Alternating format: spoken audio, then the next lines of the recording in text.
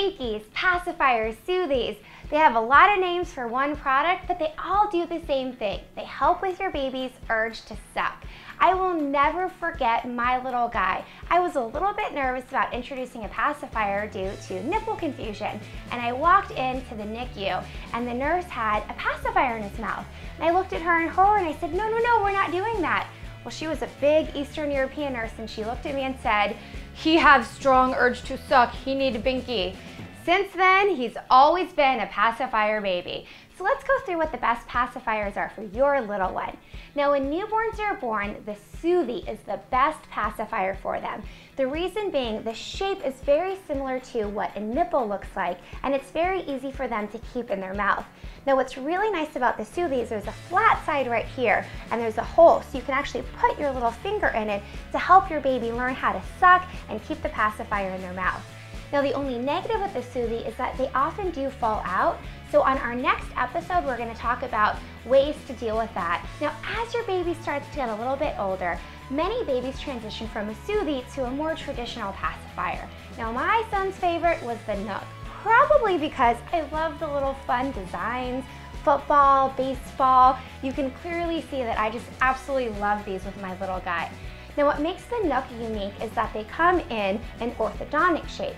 So what that's going to do is it has one flat side of the nipple, and supposedly this makes it better for when children are teething. It's totally up to you and your family what shape is going to be best for your baby, and really your baby's going to let you know. You might have to go through a few different pacifiers to find what they prefer. Now, they can also come in two different materials: latex and silicone. Again, purely your choice. Unless your child happens to have a latex allergy, then you're going to want to stick with the silicone. Now, the Nook pacifiers are great. They have a little handle right here, which makes it really easy for you or your child to hold on to. They come in 3 different sizes so that you can size up as your baby's mouth grows. Now, another thing that I love about them, the designs, they're so cute and very fun. You can get them to match your outfit, your favorite season, all sorts of things. Another brand that I love is by Ma'am. Now, Ma'am makes great pacifiers. They put a lot of time and effort into their design and to the look of them. Now, they have the more traditional shape, so they don't have the flat side, and some babies, again, are going to prefer one over the other. Now, these are the pacifiers for the newborn babies, and then as they grow, they have lots of different designs. This one is called the Airflow, and what this does is some babies have a lot of saliva that comes out when they're sucking, and they can actually get little rashes right here on their face.